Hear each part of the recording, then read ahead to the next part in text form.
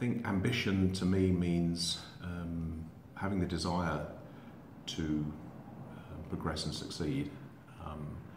And from my perspective, sometimes ambition is a negative word because people who are overly ambitious, in my experience, oftentimes are single-minded to the extent that they perhaps don't bring people along with them.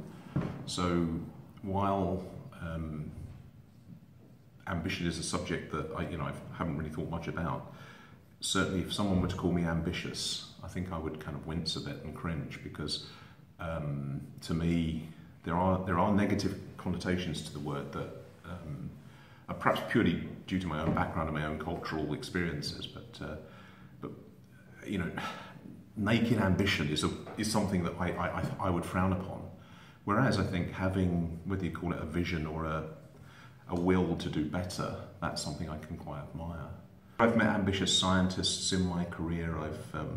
I've met ambitious museum directors who kind of see the goal of being director of the Tate or being director of the Science Museum as the one thing that they want to do in their lives, and they work really to achieve that, and they actually share it. And again, my own pathway through the world, my own career, I haven't had an end point in view. I haven't said I want to be, director of the Otago Museum, which is where I am now. If you'd have asked me when I finished my PhD 30 years ago, did I see myself directing a museum in New Zealand?